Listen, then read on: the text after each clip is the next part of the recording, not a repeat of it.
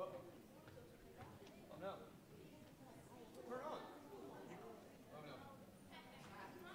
Oh no. Maybe? Okay, wait. Oh. Okay, just got on board. We're fine. We're fine. We're fine.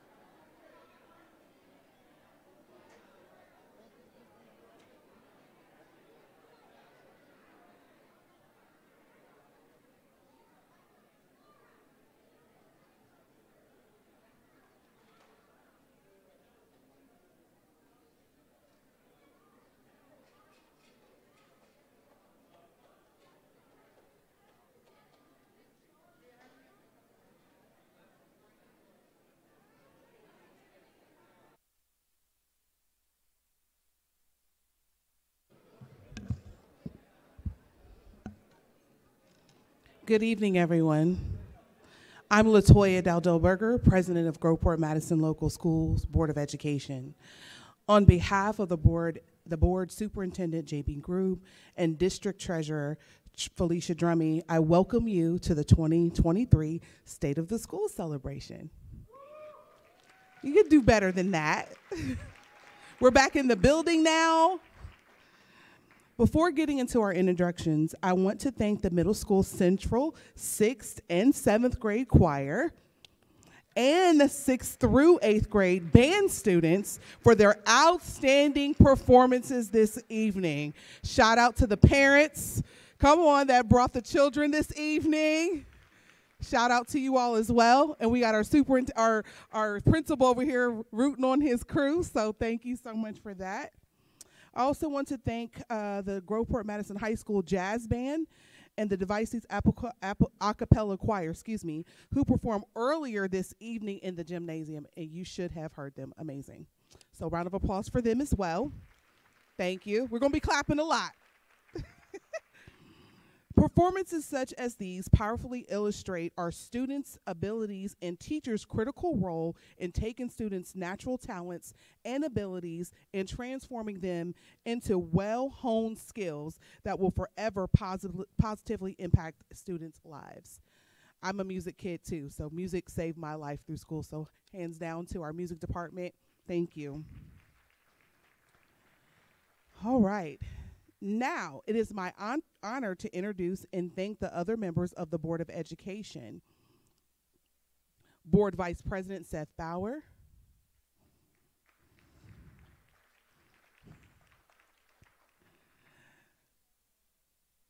And board members Libby Gray. Chris Snyder, he's in the back.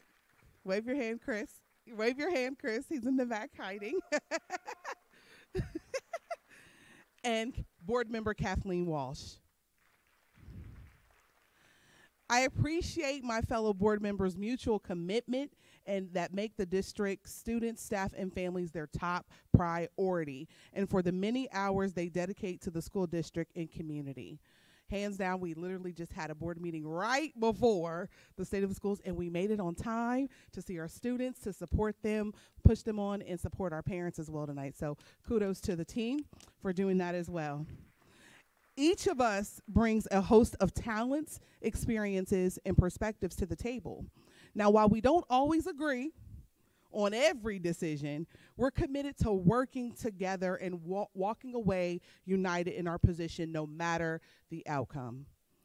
Now, since we're there, no matter your role, I want you to think about service and how your story should lead to your service.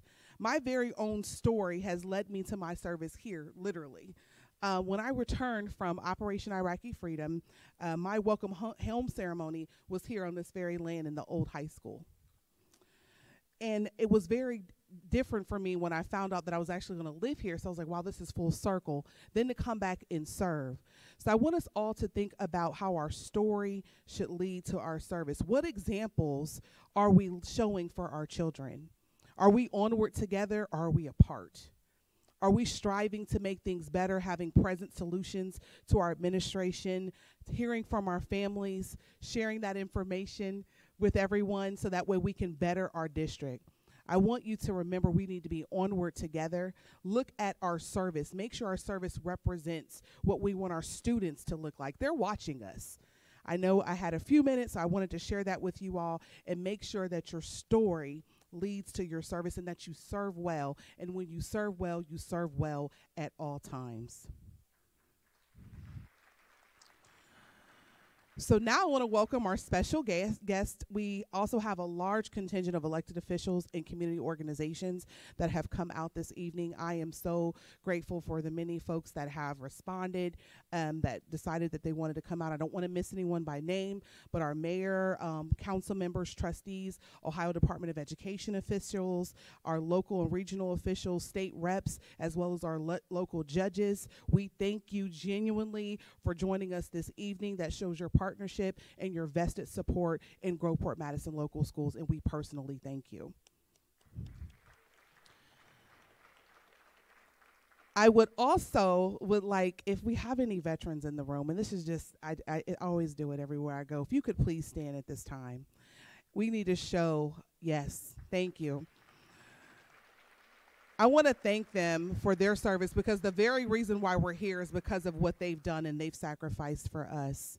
And they have shown their selfless service to our nation. Now I want to send a special thanks and welcome to all of our staff members. So if they could wave their hand, if you're a Cruiser staff member from any of our schools or offices, please raise or wave your hand. I want to see you. None of this would be possible without you and your commitment to our students, their families, and the greater Groveport-Madison community. So from the bottom of my heart, I say thank you to you all. The extra hours, the staying up late, coming in, all the great work that Mr. Warner and his team has done tonight. Thank you. I said it at the board meeting, but this is beautiful. Look forward to the food afterwards. I don't know about you. They always do a good throwdown with the food afterwards. So now, events such as the State of the Schools are an essential part to our commitment in keeping you and our community informed and engaged. So hopefully if you see someone that's not next to you, that someone should be here, let them know we're live on YouTube, we're on Facebook, share that information so that they can tune in as well and hear it firsthand. In addition to the superintendent's and treasurer's address, you'll happen here learn a little bit more about our schools and various support services and a place to assist our students and staff. You should have just saw that display this afternoon in the cafeteria area with all of our vendors that were present, so thank them for being here as well. You can meet representatives from our local governmental agencies, community groups, and various partners who support school students and staff and the greater community. And you will want to check out our incredible talent of our students whose work is on display in the gymnasium. My daughter made a big deal about coming, and now I know why, because hers was up. So thank you all for your hard work. Now, you're probably saying, let's get on with the show here. So I want to help me welcome our superintendent, Jamie Group, to the podium at this time.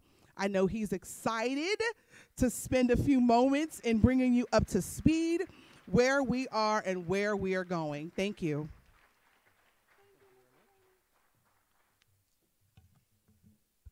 Good evening, everyone. Thank you, Mrs. Dowdell-Berger. Is the mic on? Okay, I couldn't hear myself for a second. While this is my first time presenting the State of Schools as Superintendent of Groveport, many of you recognize me as I was a Deputy Superintendent for the district for the past 4 years. I took over the superintendency this past August, and it's my honor to serve you, our staff, and most importantly, our students.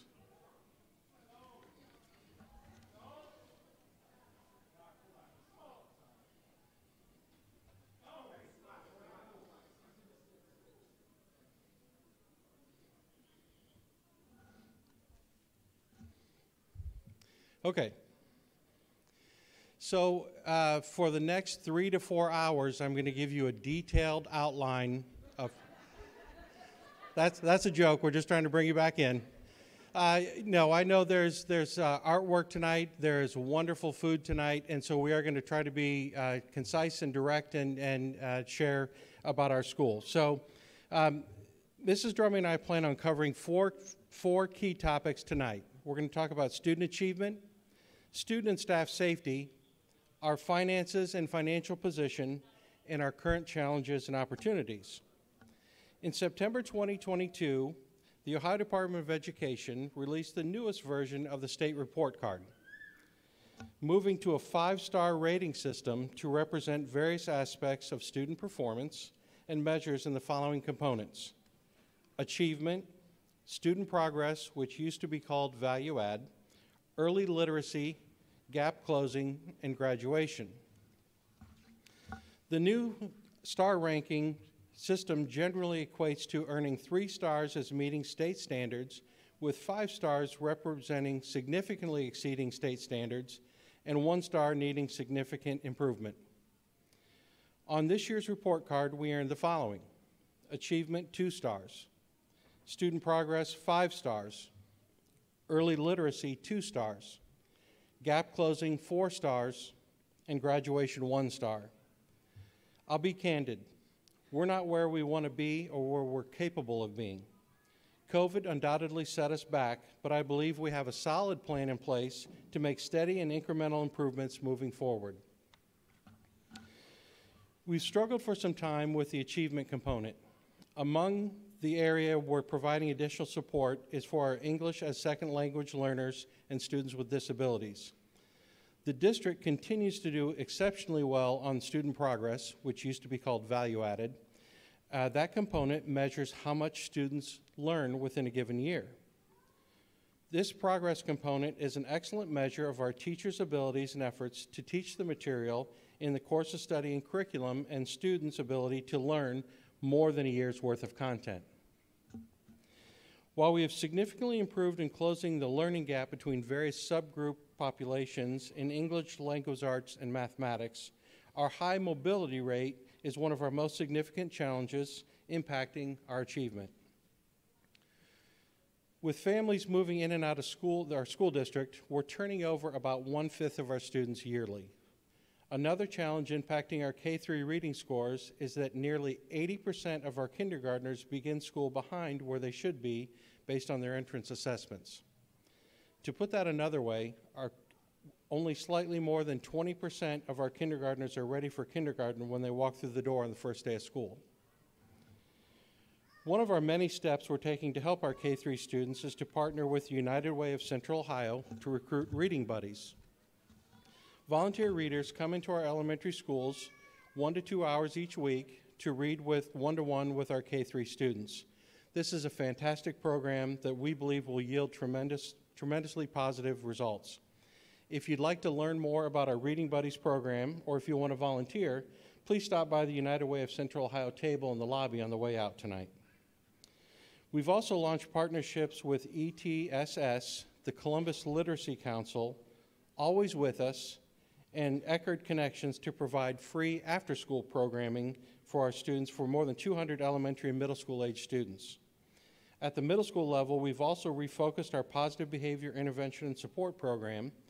We're expanding our career technical exploration program, and our partnership with the PASS Foundation, we're using the Reading Classroom 6 to 8 to strengthen mathematics, reasoning, and problem solving. Ensuring students graduate prepared for college, career, or military is the reason we're all here in the first place. We're working to ensure that students who want to go to college are fully prepared to do so, and those who wish to begin a career after graduation have attained the knowledge, skills, and experiences to prepare them to enter the job market. Our graduation rate dropped more than 2 points since the onset of COVID-19, which has required us to redouble our efforts to make sure that students are getting the support they need and that we have programs and services in place to ensure they graduate on time. We're retooling our Pathways programs and working closely with our Business Advisory Council to ensure that our programs are providing the skills students need to gain business credentials. We've also engaged Lead the Way and Columbus Helping Hands to provide one-on-one support and specific programming for our high schoolers. With respect to math this year, we introduced a new math curriculum in kindergarten through 12th grade, and we've had ongoing staff professional development to deepen our teachers' content knowledge and fidelity to the new program. Among the exciting new efforts this year, our high school counselors partner with the Ohio Building and Trades Association to sponsor trade expos for our sophomores and seniors. We held the first event this past November. Our sophomores participated in a field trip to meet with more than 25 businesses and trade associations to learn about apprenticeship programs and readily available high-paying job opportunities. Our seniors will have a similar experience in May. We plan to continue this effort and expand as much as possible moving forward. If you're a parent with children in our schools, I also strongly encourage you to participate in parent-teacher conferences and talk to your child's principal or assistant principal about their improvement plans and the many initiatives we have going on already underway. The research is widespread, and I've seen it myself as an educator for 30 years. If you're involved in your child's education as a partner with their teachers and their school, your child's opportunity for academic success grows exponentially. Okay, though ensuring our students' academic success is our central vision and mission, student and staff safety is our top concern. Neighborhoods and schools across the nation have been confronted with safety concerns that few of us might not have predicted 25 years ago. Too many children are dealing with personal traumas in adult situations which their adolescent brains are ill-prepared to manage. We've seen increased fights, bullying with social media, and other aggressions towards staff members not only in our high school and middle schools, but also our elementary-age children. Weapons are available to youth in every community in the nation, including ours. We can't just simply suspend or expel our way out of this issue because the state law doesn't allow us to do that, and it doesn't address the core issue. Instead, we've hired security planning experts to work with us in developing and implementing a holistic approach to addressing safety concerns. We're focused on both internal, cultural, and safety issues, as well as issues such as potential intruders and even neighborhood crisis situations.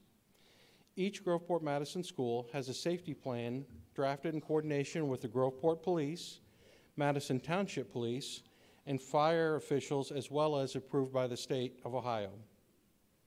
We have a strong partnership with both police departments where they each provide a school resource officer to the district. We have trained school security staff members at the high school and one at each of our middle schools. We have threat assessment teams at each of our schools, and we provide crisis prevention intervention training for key staff members. Each school has at least one counselor and social worker, with the high school having 5 counselors. We also have 7 school psychologists. Additionally, we have contracts with Concord Counseling, the Buckeye Ranch, and Nationwide Children's Hospital when making mental health referrals for students and families as necessary. Groveport-Madison has also partnered with the Ohio School Safety Center, which provides expertise and guidance on safety-related issues and a 24-hour tip line for reporting concerns.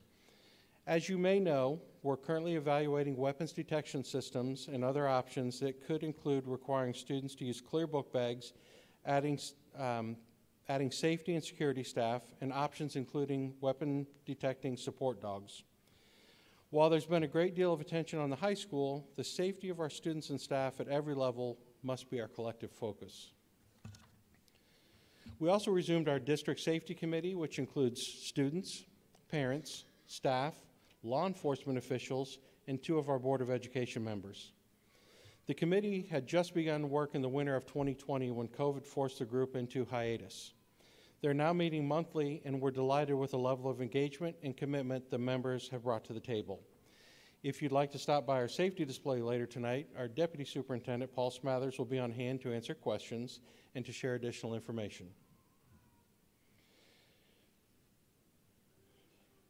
Among our continued challenges is overcrowding and aging schools. The number of students attending Groveport-Madison schools has grown by more than 1,000 students in the past 10 years. The availability of reasonably priced homes is expected to continue and drive the district's enrollment growth for the foreseeable future. Overcrowding has an impact on students and staff alike. Many schools have converted storage areas, offices, conference rooms, and in some cases even hallways into classroom space. We've had to take over most of the school libraries, converting them into classrooms. Without the libraries, books and research materials are often stored in cabinets or on a rolling cart lining the hall.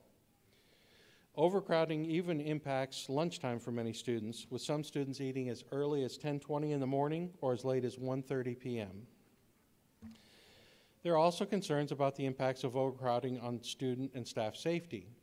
Crowded lunchrooms and hallways are also very noisy and have the unfortunate side effect of creating an atmosphere for potential altercations between students. Parking lots and public streets alongside schools are filled with cars, so much so that buses sometimes are unable to get into or out of the school's pickup and drop-off area. In addition, the students whose classrooms are in modular units must go outdoors to get into the main building, and this is a particular concern when we have an emergency or lockdown situation. As far back as the late 1990s, the Ohio Facilities Construction Commission recommended replacing the district's elementary and middle schools. The Facilities Commission determined that the cost to renovate existing elementary and middle schools was expected to exceed 2/3 of the cost of new construction. the standard by which OFCC determines whether a building should be renovated or replaced. We hope that by this time next year, we'll have an updated facilities master plan in hand, and we invite widespread input from our stakeholders, including each of you, so please join us in the discussion and planning for these resources. This is a community-wide concern, and it'll take a community-wide effort to address it. Before I wrap up our State of Schools update with what's next on the horizon, I want to ask our treasurer, Mrs. Felicia Drummy, to provide a very brief update on our financial position. Mrs. Drummy, do you want to come up and talk about the finances? This is our treasurer, Felicia Drummy.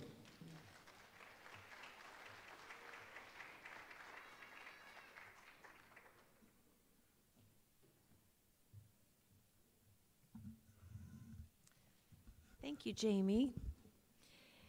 It's my pleasure to share an overview of the district's financial picture with you this evening.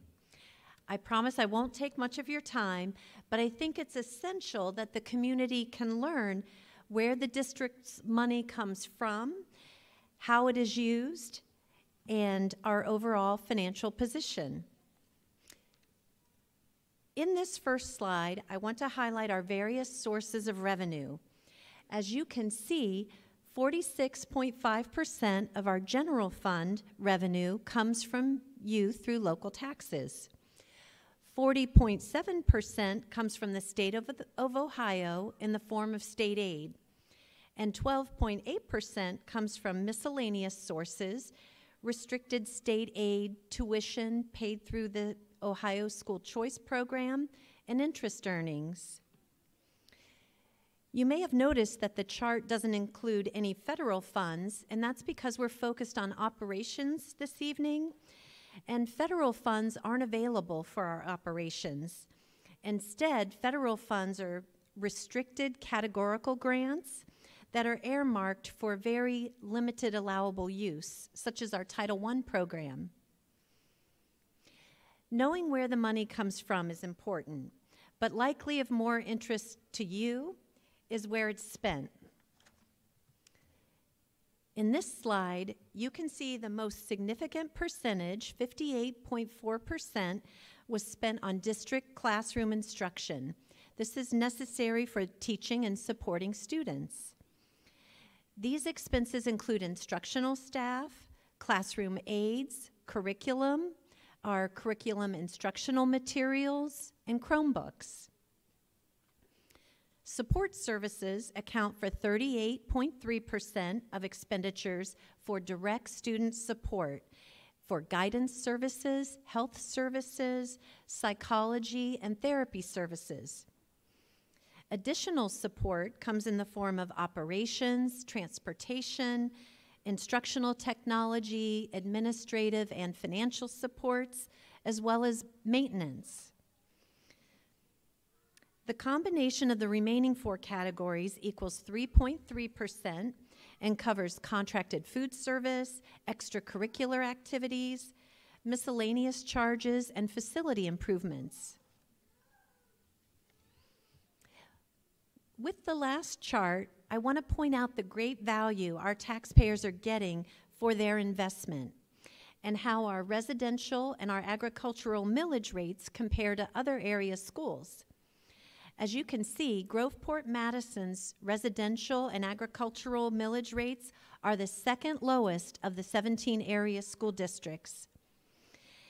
It's essential for me to point out that when our industrial and commercial taxpayers receive an abatement from the city, an agreement is generally formed between the parties so that the school district is held harmless.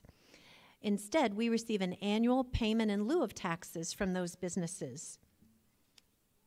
When it comes to what residents pay, only Hamilton Township pays a lower millage rate than what is paid here in Groveport. One of the most important aspects of my job is the twice-annual preparation of the 5-year forecast.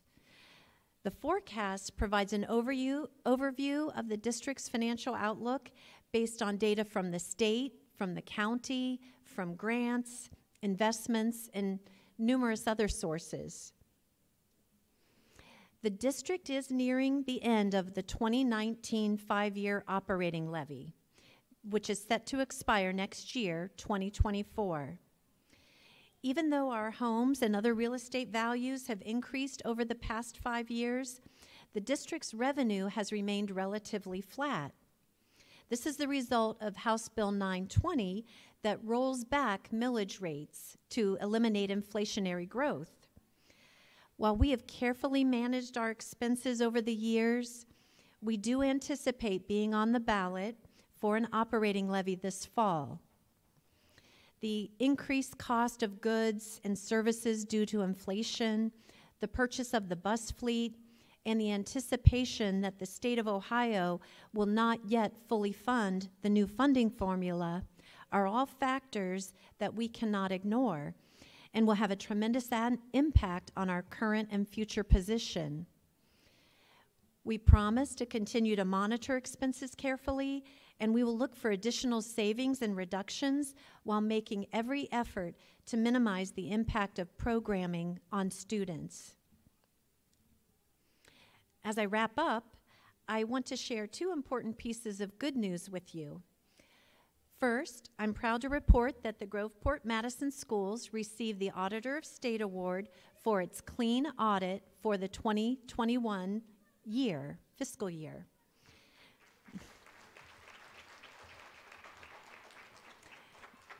Thank you. That is the second year in a row in which we've received this honor. This is quite an accomplishment, and it affirms that the district is accounting for the money you've entrusted to us in accordance with generally accepted accounting principles and Ohio law. Most importantly, it illustrates that we have solid financial controls in place. Another positive effort I'd like to share with you is savings that saves you, our taxpayers, based on refinancing a portion of our 2014 school facilities construction and improvement bonds. The $9.2 million refinanced saved you, our taxpayers, $1.7 million. This is, yep. We were able to achieve this by reducing the interest rate from 4.55% down to 2.78%. We also were able to demonstrate to Moody's Investors Service that they should upgrade the district's credit rating. And I'm happy to share we did receive an upgrade from A2 to A1 on all of our general voted obligation bonds. And I think we all know the importance of a good credit rating and the positive message it sends lenders and others about your ability to manage your money. It's also of critical importance to schools and businesses that manage millions of dollars. Thank you for your time and attention. When you leave tonight, I hope that you feel more assured that we're doing our best to manage the resources you've provided us efficiently and effectively. We will continue to look for ways to save money, while at the same time, we promise to continue investing in people, programs, and services to ensure your children receive the best possible education. Thank you.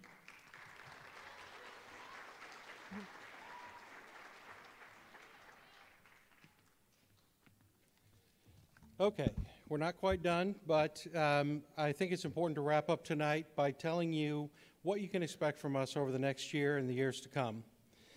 Among one of the most exciting next steps in our academic improvement journey is creating our Portrait of a Cruiser. Some of you have probably heard of the term Portrait of a Graduate, and basically that's what we'll be doing, but we wanted to personalize it to our school community. A Portrait of a Graduate represents a school district's and community's vision for 21st century skills, character traits, and social and emotional competencies that students need to succeed in college, career, and life. This process engages the school district and the broader community, educators, students, parents, elected officials, community members, and business leaders to help build a unifying collective vision of our children. We plan to launch this effort this summer, and I hope you'll be part of this essential endeavor for our students and community. To ensure that the Groveport-Madison High School students are prepared for a college career following graduation, we're working hard to ensure that our graduates have earned industry credentials and completed college courses and/or advanced placement courses. Okay, so Mrs. Daldalberger mentioned that we had a board meeting tonight, and one of the things we talked about there, we're sharing publicly for the first time that we are finalizing the process to purchase the former AEP building located immediately across the street from the high school, just north of the Madison Township Fire Station. This building will be used to house Cruiser Excel, an alternative pathway to college and career readiness for Groveport-Madison High School students. Cruiser Excel is designed to meet the needs of students for whom the traditional high school pathway was not working, or they were disengaged, distracted, or deficient in skills needed to succeed. It will enable us to expand and relocate our transportation compound as well, which has overgrown the space in the district service center. We're fortunate that we've been able to use some of the COVID relief funds we've received to purchase and renovate the building and parking lots. Lastly, I'm very excited to provide an update on our outstanding partnership developed with Primary One Health this past year. Recognizing the significant impact of healthcare has on our child's overall well-being and academic achievement, we've been working with Primary One to provide healthcare services to serve our students and to be available to all of you. Slated to open later this spring, and we'll have our ribbon cutting on June 8th, schools will have one of the only school-based health centers in Franklin County. Primary One Health practitioners will provide comprehensive health services, vision and dental services, health screenings, routine physical exams, sports and work physicals, immunizations and vaccines, and routine lab tests. They'll also have behavioral health services for students and families. We've built a space using a combination of state grants and our federal stimulus funds, with Primary One Health covering interior fixtures and furnishing costs. The facility is located at the District Service Center, and best of all, they will provide their services regardless of a family's ability to pay.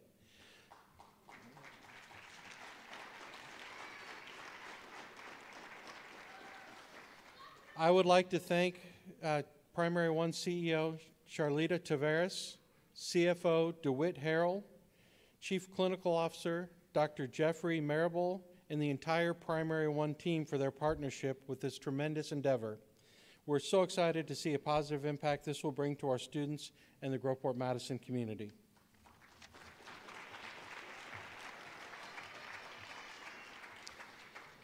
As I bring our State of the Schools update to a close, I want you to know that earning and retaining your trust is very important to me and to our Board of Education. I can promise you that in every decision we make and action we take, we try to do so with the mindset of building respect and trust with our parents, community officials, our area businesses, our staff, and the greater Groveport-Madison community. While we're certainly not without our challenges, we're here tonight to celebrate the students' many accomplishments and talents and the great work of our teachers, support staff, and administrators. When you leave the auditorium, please be sure to take a stroll through the gymnasium, and you will be awed by the incredible student artwork being featured at the district's art show.